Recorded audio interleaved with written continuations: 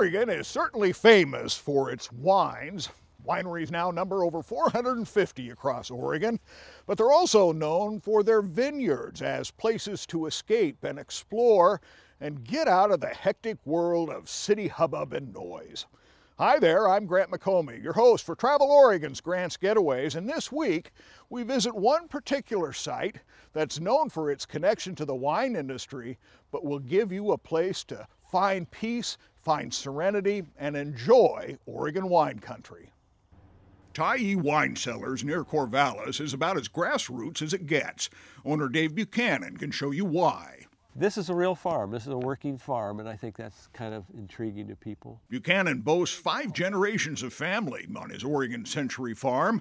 Back in the 70s, he turned away from dairy to wine grapes. Well, not very many people knew much, and I really didn't know much. I actually had 3 or 4 winemaking books, and they all said something different, you know.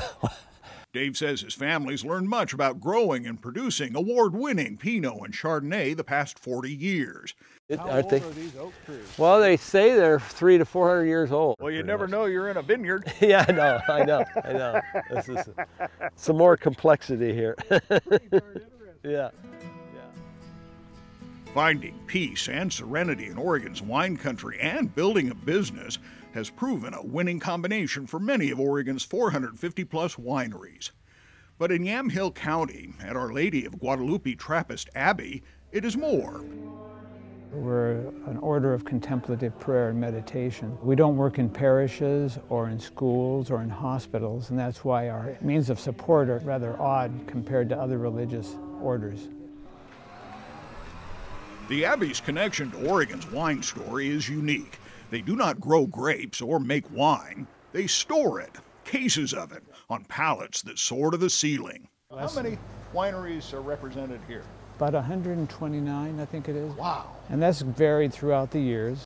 Father Richard Layton says 40,000 square feet of warehouse space is critical to wineries that must keep their products safe and secure. This is exactly what the wine industry needs in Oregon, is warehouse space. And that was true, that was 1991. And so we had the electricity, we had a lot of the ventilation going on. We just need to put in some coolers and also some furnaces to keep the temperature at 60 degrees. Not just storage, but labeling too. And once you do this enough, you get really fast. And it's actually a really great workout because you're lifting those cases of wine all day long. And there's more. There goes the raisins.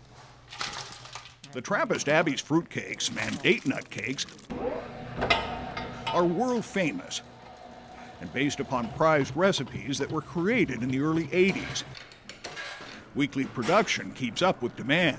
About 1,000 cakes. Then they are shrink wrapped and put into the boxes and go into the cooler. And they keep very well until it's the holiday season, and then they come out and they're shipped out. Outside, the Abbey's 1,400 acres of mixed fir forest and oak savanna offer miles of trails with stunning views. The sort of place that is perfect for getting away from it all. And you can. We do have retreat units here that are open to the public. They're able to go to the chapel and listen to the monks chant. And on a beautiful day like today, it's a great place to be. It's a lot of silence, a lot of solitude. So that's what the grounds have to offer here. The nice thing about a visit to the Abbey is that it offers just the right amount of retreat. You can attend church services, you can stroll the grounds, and yes, that fruitcake, it is delicious. We have all the details, the directions, and the contact information so you can make your own outdoor adventure right here on the Travel Oregon website, so be sure to check it out. Until next week, do get out here and explore the great Oregon outdoors and let Travel Oregon be your guide. For Travel Oregon, I'm Grant McComey.